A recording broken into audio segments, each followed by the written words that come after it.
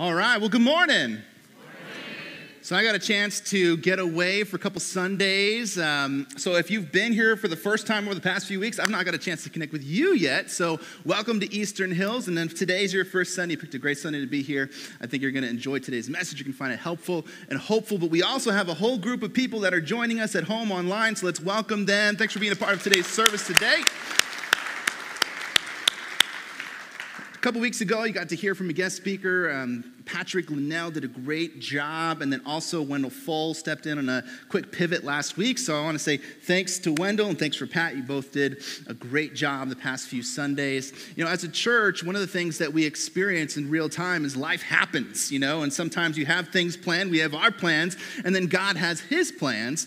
So we had some content that was planned through this series that we called Grace Bomb, and after spending some time in prayer, seeking counsel through some of our team and our board of elders collectively, I think there was wisdom in saying, hey, this is an effective tool, but maybe just not right now in this season, so let's bring it back at a later time. So next week, we're going to kick off a new series that I'm excited about. It's called Before You Quit. It's a series on perseverance. It just seems like there's one thing coming at us after another in the world, and so why should we continue to do good? God's word has a lot to say about that, but today, I want to zero in on something that the Apostle Paul said years ago, and he said this: "Then we will no longer be infants, tossed back and forth by the waves and blown here and there by every wind of teaching, and by the cunning and craftiness of people and their deceitful scheming.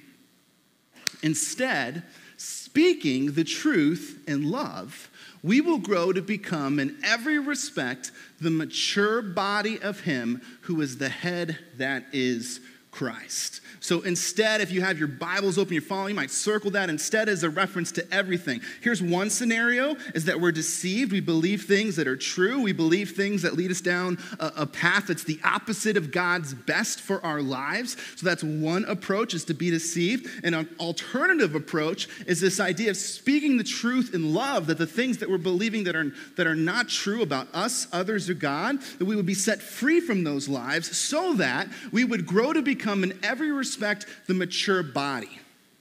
At this church, we say we are here to help you become fully engaged in Christ at church and on mission. And so this is what Paul's talking about, that level of maturity.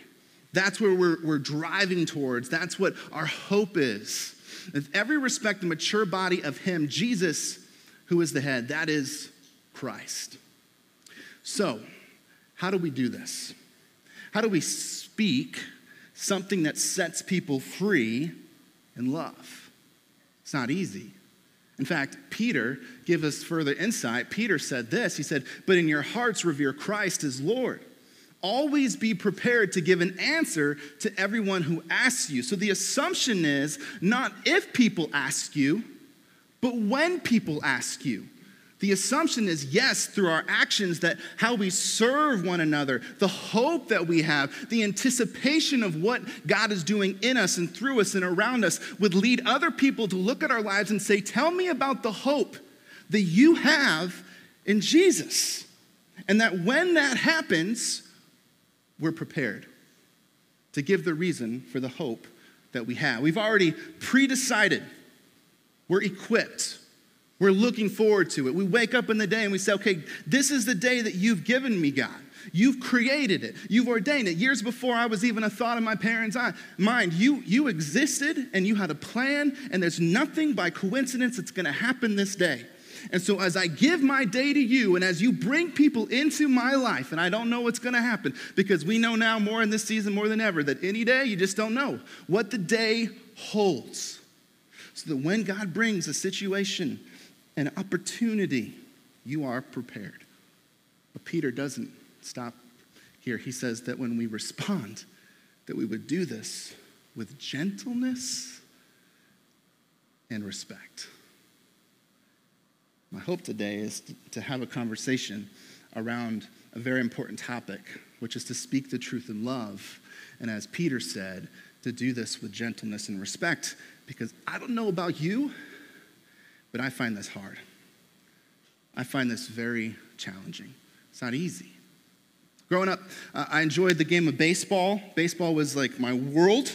It was the thing that gave me purpose to help me move forward in difficult seasons. What I appreciate about baseball is that there's not many things you can do in life and fail 7 out of 10 times and make millions of dollars. Think about it. In baseball, if I have a batting average of 300, I'm winning. But if I go to a restaurant 7 times out of 10 and they fail, I'm not going back. If you're in the business of investing and you get it wrong 7 out of 10 times, that's going to be a problem. And yet, in difficult conversations around things that matter most, let's be honest, if we get it wrong 7 out of 10 times, suddenly our marriages aren't going to look what we would hope, how we would hope them to look, and how we would experience them, parenting, places of employment in terms of how we lead those that are under our direction and how we follow those that are leading us. You know, if you sit down in front of your boss and your boss is like, listen, it's not going so well, and you're thinking, well, I got it right 3 out of 10 times. I'm winning. This is not going to go well. And at the same time, when God provides these unique opportunities to talk about the hope that we have in Jesus, and if we get it wrong 7 out of 10 times, this is what's at stake, eternity. People's souls, what they're wrestling with. But I'll be honest, before I was a pastor, I was a barista. I made Starbucks beverages, and I got to interact with people all the time.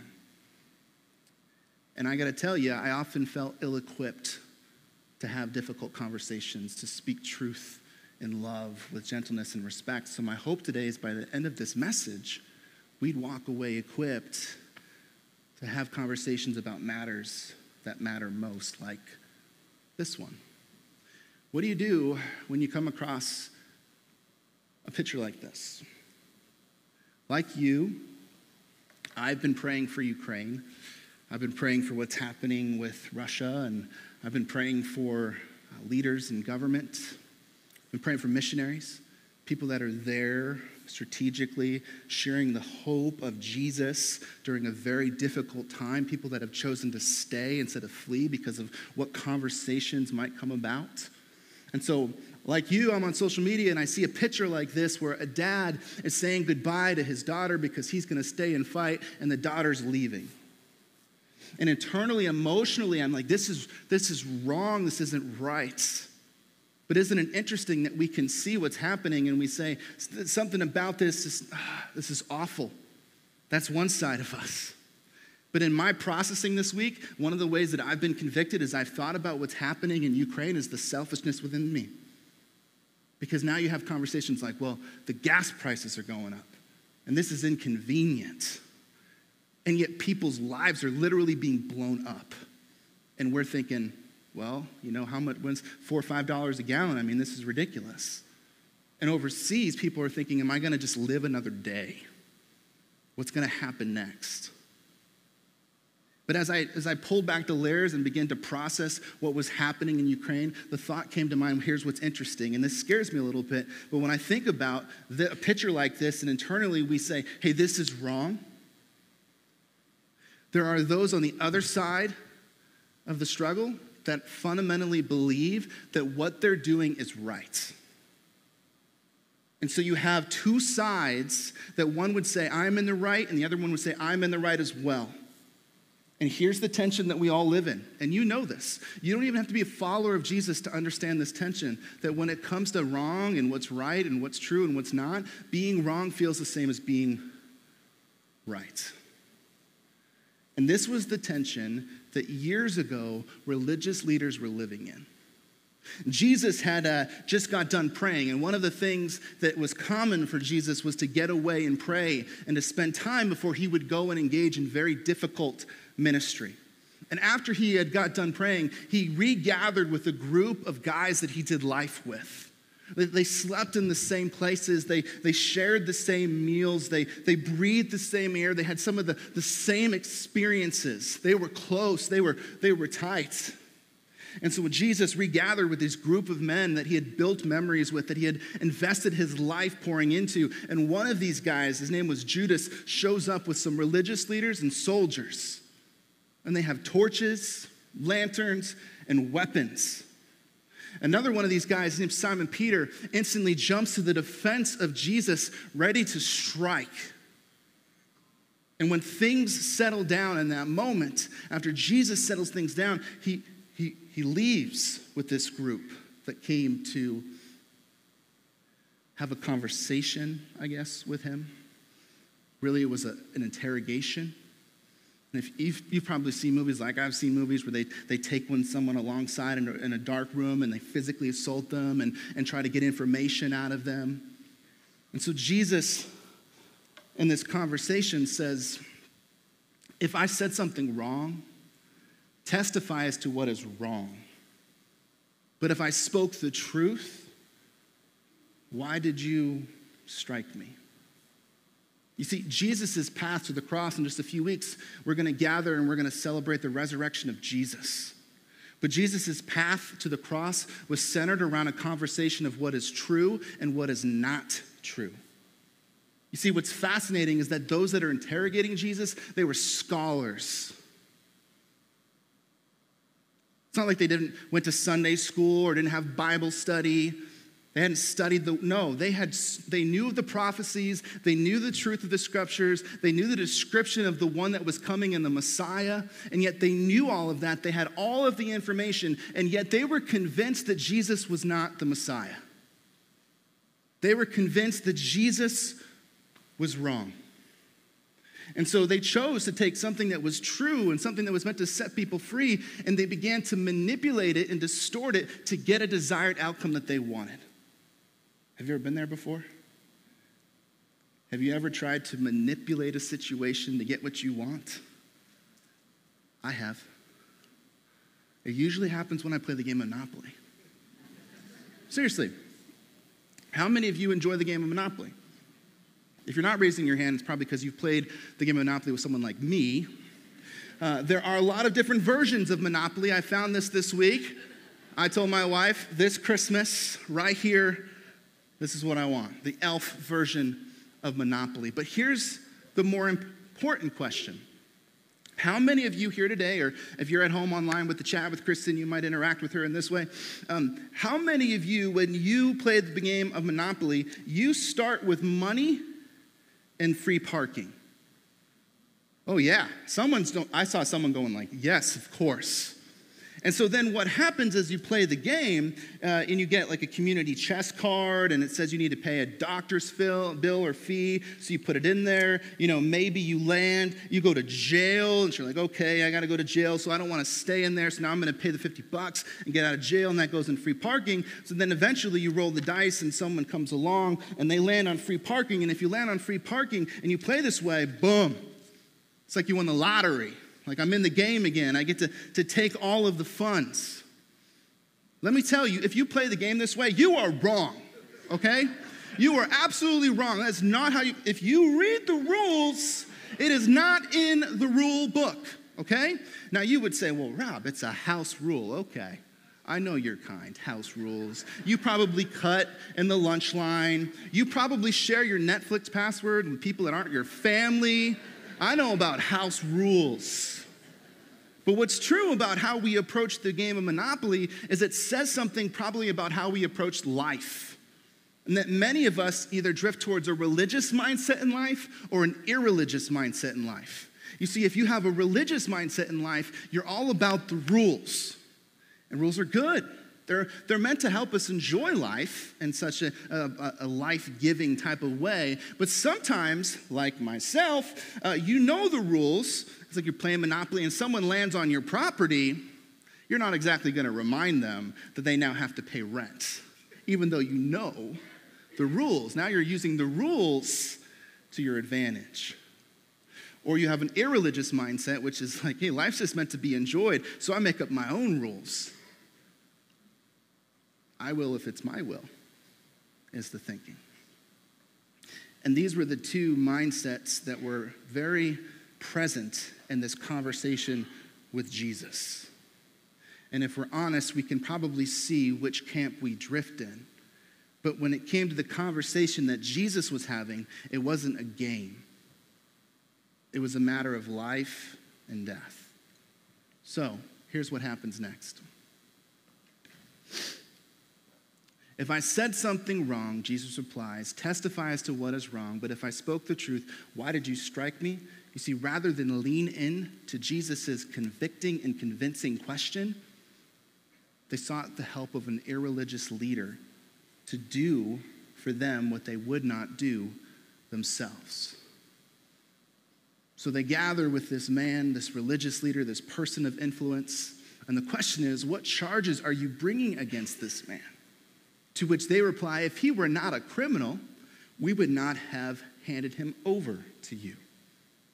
Pilate said, take him yourselves and judge him by your own law. You see, what's true of you is not true of me. You have your rules and principles and standards, and I have my own rules and principles and standards. But they replied, but we have no right to execute anyone, they objected. And so you have one group that's trying to use the rules to their advantage, and then you have an irreligious leader that's saying, I don't know how I gain from this. I don't know how this benefits me.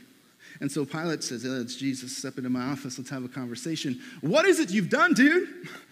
Like, what's going on? Clearly these people are frustrated with you. What is happening? And Jesus says, my kingdom is not of this world.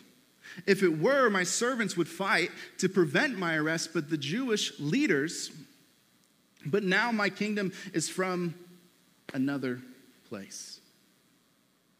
See that there? My kingdom is not of this world. If it were, my servants would fight to prevent my arrest by the Jewish leaders. And then he says, but now my kingdom is from another place. You see, up to this point, Jesus was a threat to what was happening at the temple.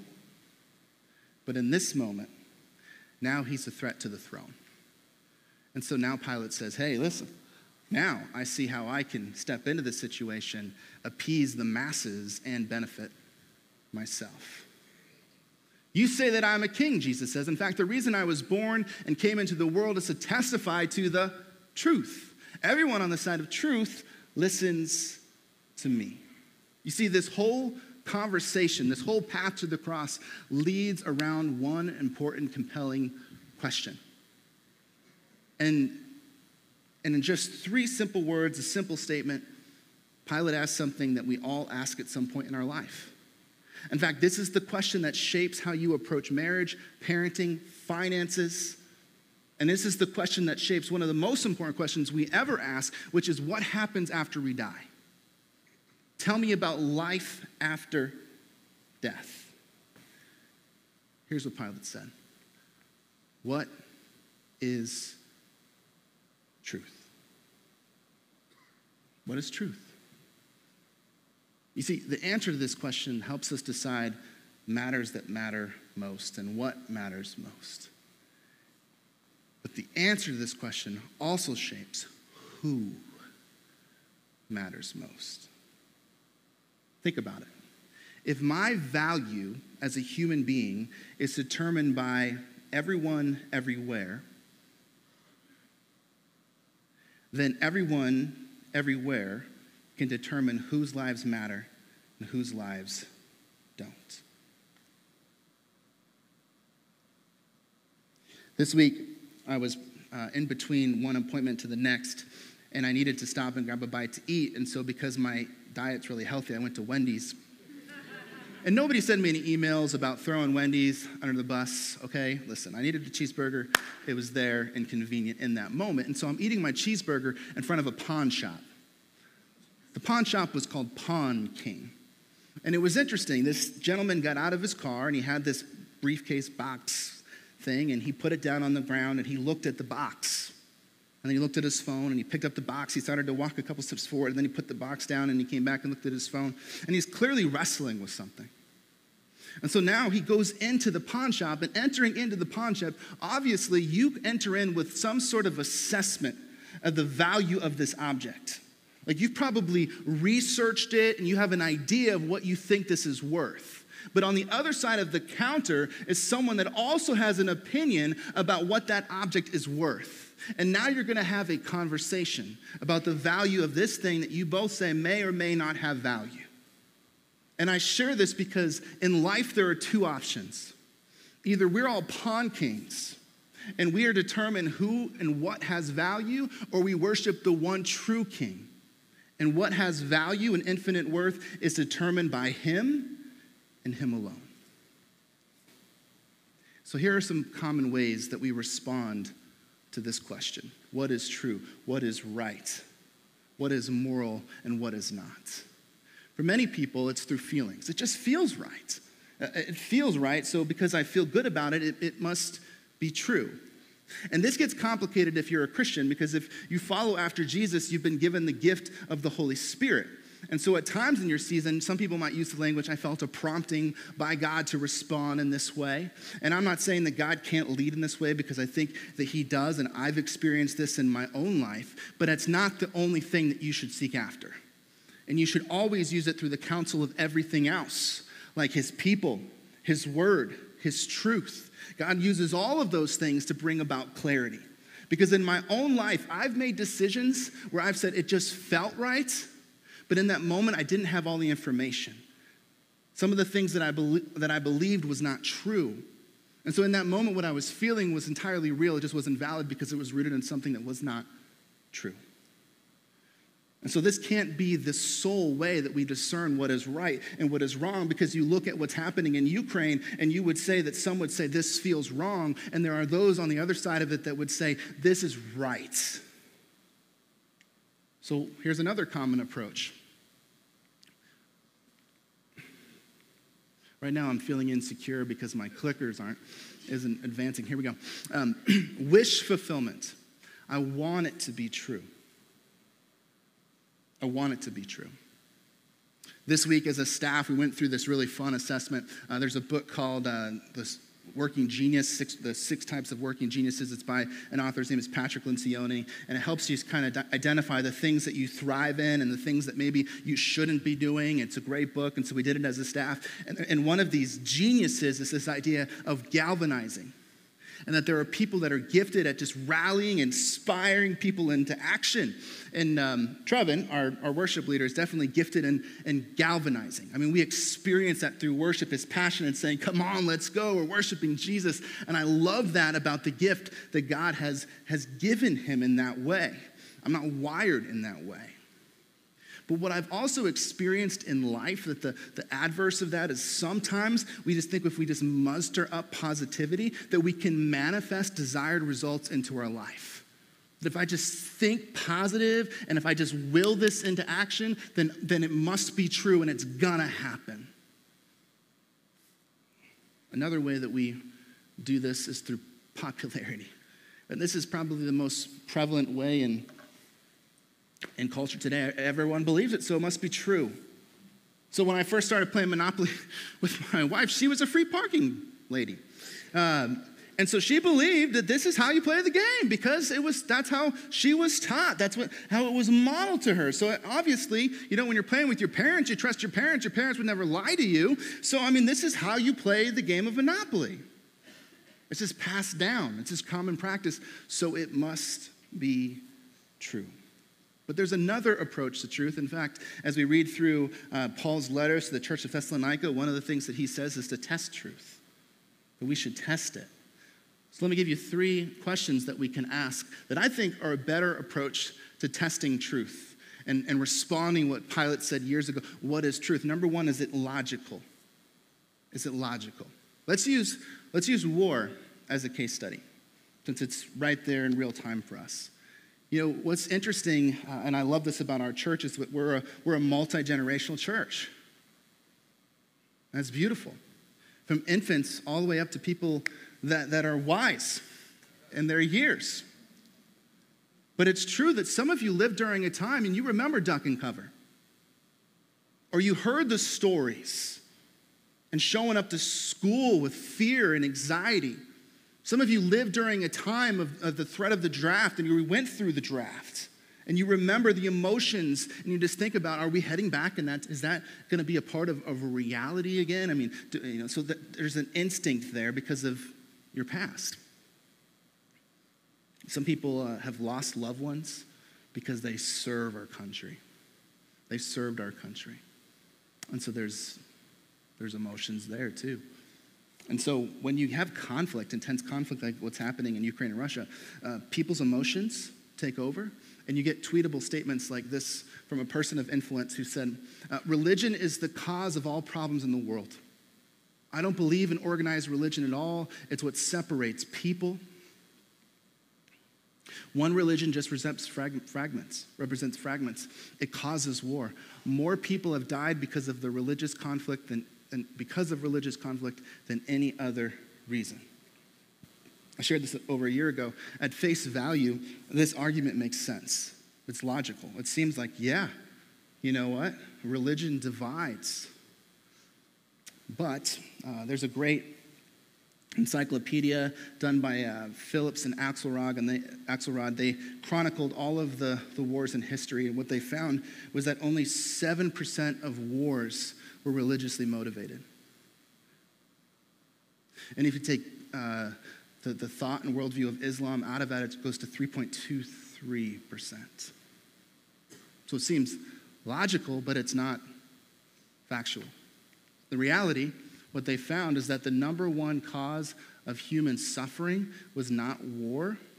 The number one cause for human suffering in the 20th century is political ideology. So we must not just ask is it logical, or we must also ask, is it factual? And then the third one is we must ask, is it livable? Is it livable? Is this truth livable? One of the most prevailing teachings during our time, it's coming out of what they call the prosperity movement. It's this belief that when it comes to the atonement, and when we use that word atonement, it's a fancy word that means what happened on the cross through the blood of Jesus. See, some teach that yes, the atonement, the blood of Christ, is what helps us be right with God. But some add to that. Not only does it cover sin, but it also helps you when it comes to sickness, when it comes to illness, when it comes to poverty. And so the teaching is that if you have enough faith, if you really believe in Christ, if you follow after Jesus, then you will prosper. Here's the problem. Pastors, because of the age of internet and YouTube, see these preachings. And in third world countries, they say, okay, this is working. Their church has like 20,000 people, so it must be true, right? And they take this same teaching and they apply it in their immediate context, and it does not work. Because statistically, if you're born in this country, you have access to another level of health care. Statistically, if you're born in this country, you have a good chance of being wealthy by the world's definition. But a good friend of mine says that when it comes to theology, when it comes to what's true, here's how we should approach it. If it's not true for people everywhere, it's not true for people anywhere. Is it logical? Is it factual? Is it livable? But here's the challenge, and I'm talking to myself. There's a resistance within me to go after what's true, because I might discover things about myself that I'm uncomfortable with. And there's a resistance to go after what's true, because sometimes when we engage truth, it leads us down conversations about culture, belief, religions, and worldview, and those are the things that you're not supposed to talk about at the dinner table. Those are the uncomfortable conversations in life, and this was the tension that Pilate found himself. It's like you wake up one day, and I bet you it wasn't on his agenda to think I'm going to be deciding the fate of this one that many believe are the Messiah and some are not. This real uncomfortable tension. And here's what happens next. Then Pilate took Jesus and had him flogged, beaten. The soldiers twisted together a crown of thorns and put it on his head. They clothed him in a purple robe and went up to him again, mocking him, saying, "Hail, King of the Jews," and they slapped him in the face.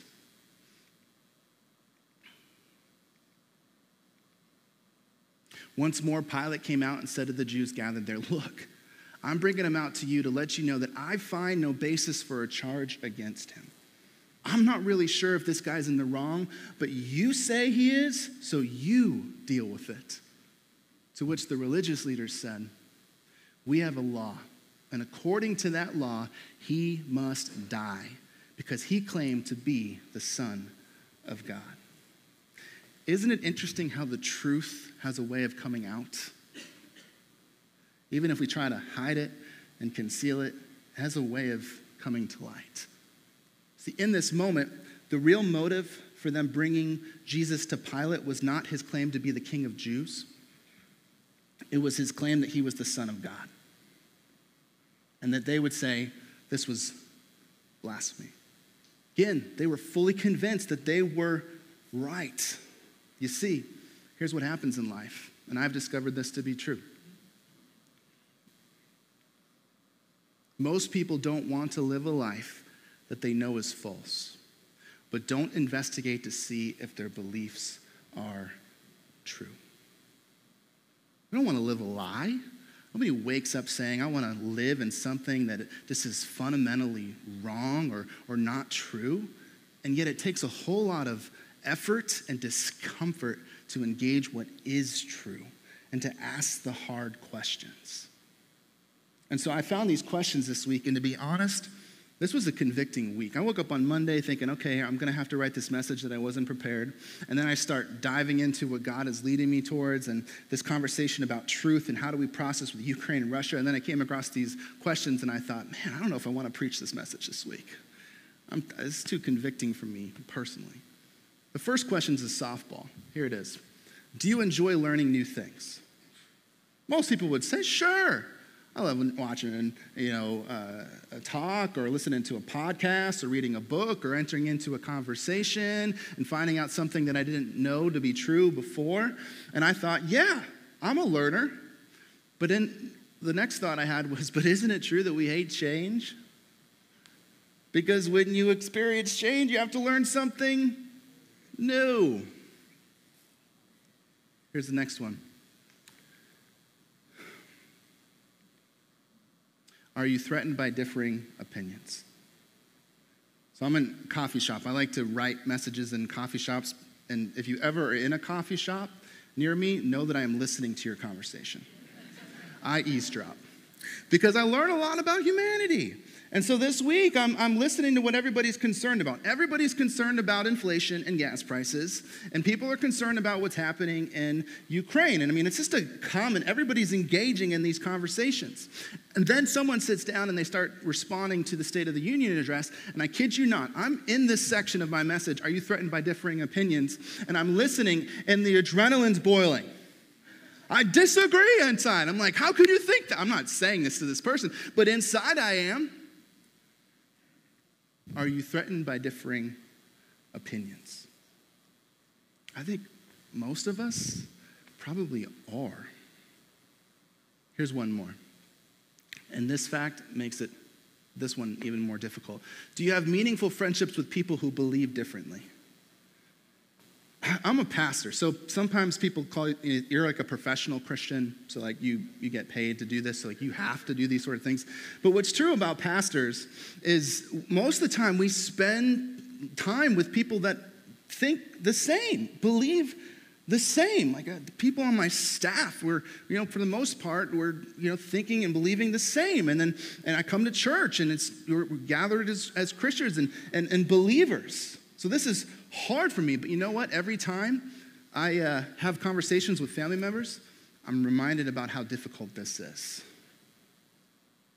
That to see and experience the world differently. But this is why Paul made such a big point about speaking the truth in love, and Peter said to do it with gentleness and respect because we're Christ's ambassadors, as though God were making his appeal through us. So wherever we go, we carry the official position of heaven with us, in his kingdom, and what Jesus thinks about the situation. So it's not an option to not speak the truth. It's, yes, we want to live in such a way where people recognize the love of Jesus, but it's not just actions. It's also words and truth. And so I want to end today by giving you 3 simple things that I think we can all do to accomplish what Paul's saying, to speak the truth in love with gentleness and respect. Here's the first step. Ask more and say less. One question Pilate asked, what is truth? And that was the question I wrestled with all this week. You can say so much by one statement. You can say so much by asking a question. So in those moments when the soapbox there, and you're ready to pound your chest and say, this is what I believe, what if we took a different approach? Seek to understand before you seek to stand. Seek to understand before you seek to stand. Ask more and say less. Help me to understand why you think this way, why you respond this way. How do you know this to be true? Are you confident in this? What makes you so confident in this? Here's another question or another approach. Ask more or agree more and disagree less. What's interesting about humans is that the way that we engage relationally is through commonality. On a Sunday, if you meet someone new, you go into survey mode. Well, what part of town do you live in? Oh, well, what do you do for a living? Oh, what sports team do you follow? Oh, this is interesting. Oh, did you know so-and-so? And then you start to define all of these commonalities. The moment we get into a hard conversation, all those things go out the window. Suddenly, it's not about finding commonalities. It's all about pointing out the differences. It's like the game of whack-a-mole. You know this game? I love this show, Simpsons. Ready? Boom. I disagree. Boom. I disagree. Boom. We're watching the conversation. As soon as that point comes out, bam. Ready to drop the hammer. Here's one more step. And I think this is really a response to the gospel. Answer in love with grace and truth. You see, the gospel is the greatest strategy for speaking truth in love. Recently, I've been convicted by this. What if every time that you were going to have a difficult conversation, you stopped and preached the gospel to yourself? You stopped and said, hey, here's what's true about me. There's this standard that God has, and I don't live up to that standard, and I fall short of that standard, so therefore I sin. And yet, in Christ, I'm known, loved, and accepted. And so I have this dichotomy of I've experienced this hard truth, but I've also experienced this hope-filled grace. And so before I enter into this difficult conversation with someone, I'm going to remind myself who I am in Christ and who this person is. That they are made in God's image, that their life has value and meaning, and God's hope for them is that they would grow in Christ. One of the ways that we see this is when Jesus arrives in a very difficult moment. So you might recall the story. Lazarus is dead, and he has two sisters that are grieving. And isn't it true that we all grieve differently? And took some time for Jesus to show up. And Martha gets there, and she's in Jesus' face, and she's mouthing off. And Jesus responds with a hard truth. But Mary is so taken back. She's weeping. And so what did Jesus do? He wept. Grace and truth. If we're going to speak the truth in love with gentleness and respect, it starts with grace and truth. Now, I shared at the start of this message that I enjoy the game of Monopoly. And here's the sad truth about me. I've only played Monopoly with my wife once. And it's when we were dating. And I don't even remember if we finished the game, because 3/4 of the way through, she said, "This isn't fun." And I said, there's only one reason why you play any game, and that's to win. That went over well. But in life, I think it's a balance of both, because we want to win, because we worship a God who is our Heavenly Father, and we want to hear those words, well done, good and faithful servant, but not at the expense of others along the way. I mean, you follow Jesus, but everybody else around you was miserable. That's not it. Jesus prayed that we would experience the full measure of joy in him. So it's both. So here's some good news. When it comes to truth, we can't change what's true, but what's true can change us. Truth is the perfect perception of reality. It's happening in that moment or it's happened in the past. But you can take that hard truth and it can transform you from the inside out. That what's true about you right now in this moment today doesn't also have to be true about you tomorrow and the day after. That when we have these hard conversations, speaking the truth in love, the motivation is that we become more and more like Christ. And so we respond in such a way where we're building one another up. There's so much language in the New Testament to build one another up, to be for one another. Ironing, sharpening iron, being more and more like Jesus, allowing the truth to us. Jesus said, set us free. That's what's at stake. Freedom. When we speak the truth in love with gentleness and respect, we are inviting people in to experience freedom, to be free from things that are not true, and to be filled with things that are. Would you stand this morning if you're able?